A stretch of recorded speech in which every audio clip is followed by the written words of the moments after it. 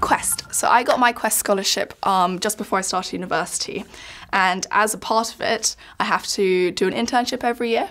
And so I'm just finished my first term of my third year, so I've done 2 internships so far, and I've been able to do one in Qatar, in Doha, and I helped out with the Doha Metro, and I've also done one in Hong Kong where I did structural engineering there. So Quest has been like an amazing opportunity for me to try out different things across the world and to be able to see different things and experience new projects, which I definitely wouldn't have been able to do, or maybe wouldn't have made myself do as much, because I don't think I would have done an internship if I hadn't had a Quest scholarship.